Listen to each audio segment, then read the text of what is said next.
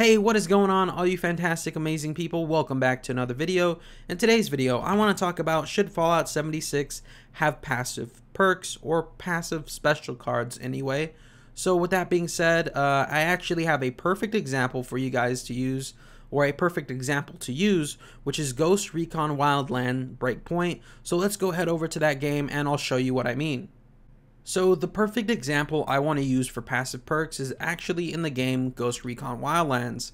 Some of you may recognize this as the example we used for a community hub for Fallout 76, and in this video we're using this game once again to demonstrate what I mean by passive perks and kind of give you a rough example. So in Ghost Recon Wildlands, when you have your character, you can have a maximum of 3 perk slots. Now, picture those perk slots as Fallout 76's special cards. You can only have a certain amount of special cards, meaning you could only have a certain amount of perks in Fallout 76. And in this game, you could only have a certain amount of perks, and that just happens to be 3.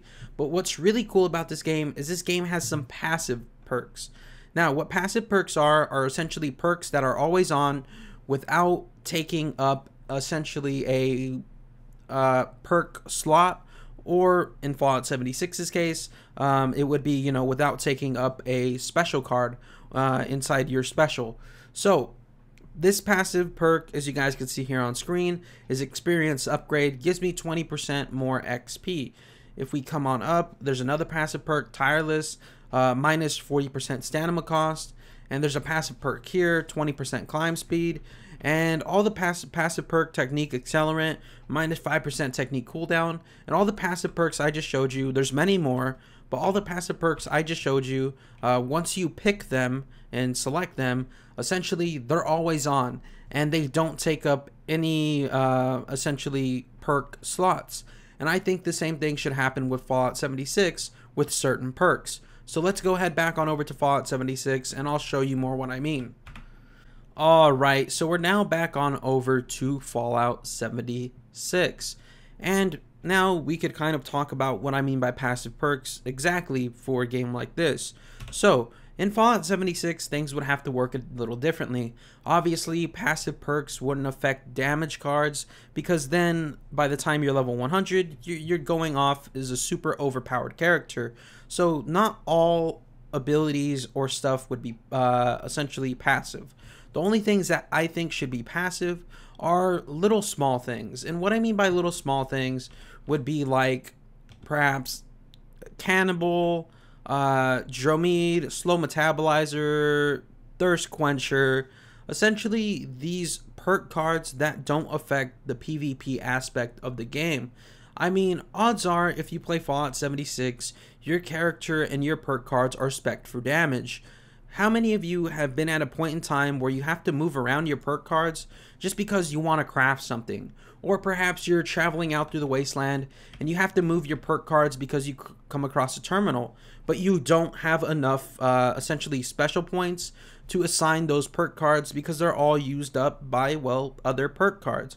It's super annoying to constantly have to switch perk cards inside Fallout 76 every time I want to hack a terminal, every time I want to pick a lock, every time I want to craft, I have to throw on the correct perk cards. And that's because most people are probably walking around spec'd for damage, just like I am. Obviously a little bit harder to use an example here since this is a fairly newer character that we just started a few days ago for our Let's Play series. But it's so annoying to constantly have to switch perk cards in this game, and I think passive perks would solve that problem literally instantly, like I said earlier. I mean, think about it. If Hacker and all the hacking cards were passive perks, I would just be able to, once I unlock those perk cards, walk up to any terminal and be able to hack it, even without those perk cards on. I would be able to pick any lock as long as you had the perk cards in your inventory. I think it would be really cool to see those as passive perks. Obviously, like I said, there would need to be some restrictions, so nothing that affects damage. So for instance, Iron Fist wouldn't be a passive perk because then my character would be super overpowered. Things like Rifleman wouldn't be a passive perk. I don't have it on. Big Guns wouldn't be a passive perk or anything like that. The only thing that would be passive perks are the stuff that doesn't affect combat and essentially reviving others. Obviously, if you had this, everyone would be super overpowered when it came to PvP, and it'd be a little ridiculous, right? So only certain things would be passive, like Hard Bargain. There's no reason on earth that Hard Bargain shouldn't be a passive perk. I mean, it's not giving me any player versus player advantage. The only thing that is helping me is essentially buying and selling prices at non-player vendors are better. That's not horrible or bad in any way, shape, or form if that was to become a passive perk. Same thing with something like Cannibal or Droomdry or Slow Metabolizer or Thirst Quencher. In fact, I think that would make the game better. The constant grind for food and water in this game is a bit annoying sometimes, so having those as passive perks would be really nice. That way you can only have to eat food, a couple out of the time. When you go to craft, you don't have to switch all your perk cards around just so you could get the, best crafting experience you possibly can. Because odds are, if you play this game, you have, armor, or you have makeshift warrior, or whatever, weapons that you use, you probably have the perk card specific for crafting those type of weapons. And it really sucks to have to switch your perk cards like every now and then. If I want to repair my gear, if I want to craft something, if I need to craft stim packs, like, it really sucks having to switch my cards in order to get the best benefits possible. But if we had passive perks in this game, that problem would be solved. I would be able to walk around with my character fully spec'd for damage without, essentially having to, sacrifice my perk slots for, something like Pack Rat or something like Traveling Pharmacy.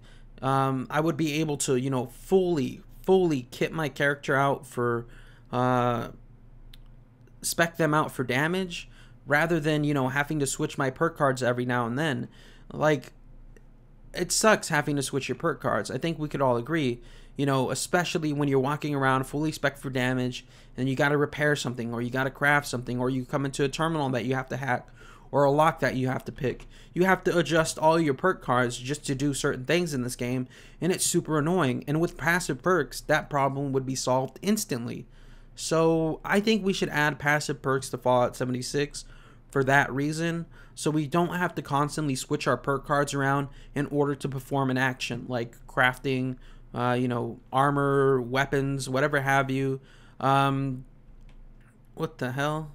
Yeah, like, it really sucks to have to, switch your perk cards every time you want to do something in this game. And it really sucks that you can't, fully kit your character out and spec them out for damage, because, you need other perk cards like Pack Rat and, what is the other one that I have? Traveling Pharmacy, in order to make stuff lighter. There's no reasons that these shouldn't be passive perks. They don't affect PvP. They're not going to make my character overpowered. They're just going to make my quality of life that much better. So I don't see why we shouldn't have passive perks in Fallout 76. It would solve a huge issue in this game, and the huge issue in this game is constantly having to switch around your perk cards in Fallout 76. Every time you want to do anything, craft, pick a lock, or hack. Anyways, guys, that's the reason I think we should have passive perk cards. What do you think? Like I said, passive perk cards wouldn't apply to stuff that gives you more damage or anything like that, because then everybody would be overpowered. When it comes to PvP, only high level people would win and stuff like that. Yeah. When it comes to passive perk cards, only affect things that don't affect PvP. And I can't go through all of them because that would take forever. But, there's no reason I shouldn't have all these as passive perks. There's no reason that these should take up slots, right? I mean, it just doesn't make sense. I mean, Hacker, when you want to hack a level 3 terminal, you got to put 3 of them on there. When you want to pick a level 3 lock, you got to put, throw 3 of them in there. And that's just kind of annoying. And when I want to craft, I have to switch around my perks completely. That's super annoying as well. I mean, my character already spec for damage, so I could go out, I could destroy the enemies, I could, kill them. But it just sucks having to, switch your perk cards around every time you want to do something in this game. Anyways, sorry for the repeating of myself. I do apologize. This is just a topic I've wanted to talk about for a very long time, and I was very excited to talk about, which is why I repeated myself a lot. So sorry. Anyways, love you all. Hope to see you guys back here in the next one. But until then, remember to stay freaky, and bye-bye, everybody. Thank you for watching, and I'll see all of you next time. Have a good one, and, well, peace out.